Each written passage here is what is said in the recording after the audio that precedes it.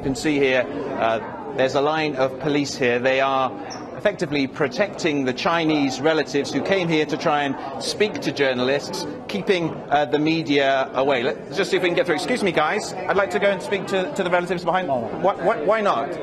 Excuse me, guys. Why are we not being allowed through? Can you just tell me? Why are we not being allowed through? Can you just tell me? You're live on BBC World. Anyone here want to tell us why we can't speak to the relatives?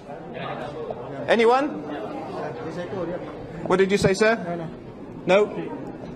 Okay, so you can see there, no one wants to explain it to us, but we can read between the lines. The Chinese came here, they've been kept in a separate hotel from the journalists. They came here to try and speak to journalists, particularly Chinese journalists. They had a sign complaining about the way they feel the investigation is going.